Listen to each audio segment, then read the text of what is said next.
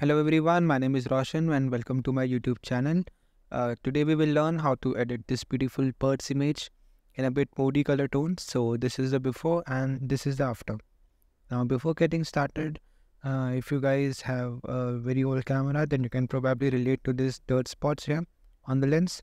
So what you can do is that if you ever find these dirt spots on your camera sensor actually, so you can use this healing brush tool and you can just tap on it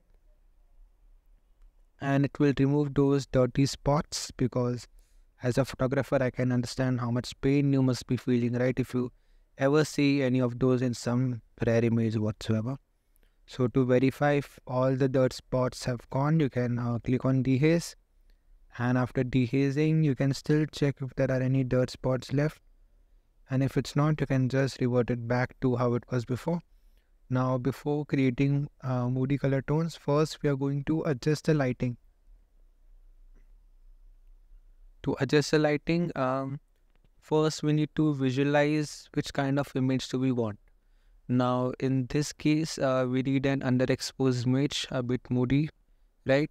So I'm going to decrease the exposure a little bit.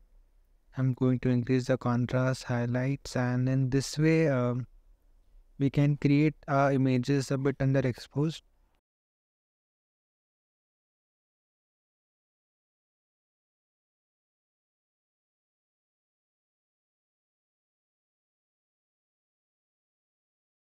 I'm gonna keep it somewhere here, and I'm going to increase the clarity. It will sort of, in layman's terms, just increase the sharpness or the clarity in the image.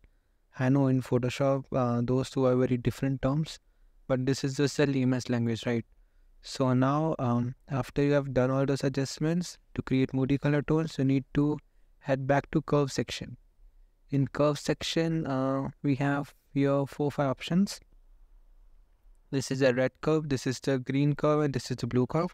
What we need to choose is, we need to choose the RGB curve. That's basically the combination of red, green and blue, and RGB curve is used to adjust the lighting in the image. So we have here left hand side, you can see one point, right? Just do a left click on it and make sure it's still towards the wall, I mean towards the boundary, and just pull it up a little bit like that.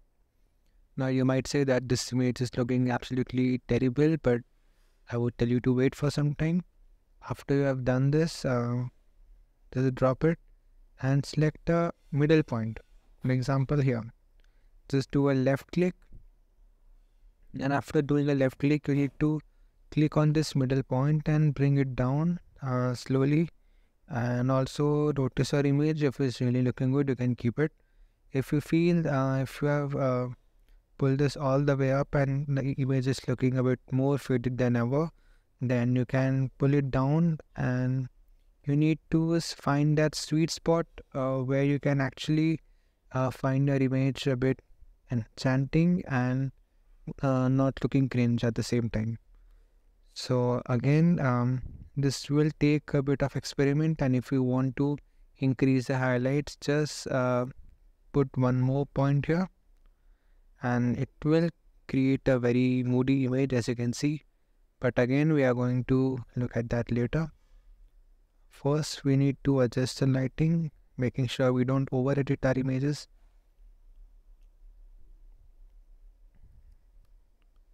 So this is something which I like.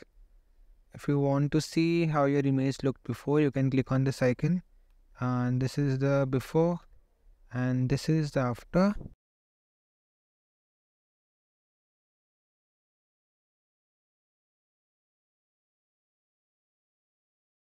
So again, we are going to pull this down a little bit. Let's keep it up. Try to adjust it from here.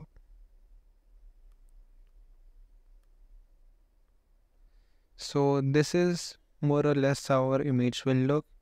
Now when we are creating moody images, one of the best combinations which I have seen on the internet is people usually increase the temperature, because it gives those aesthetic vibes. So if I do it, you can see our image is already looking a bit better than how it was before.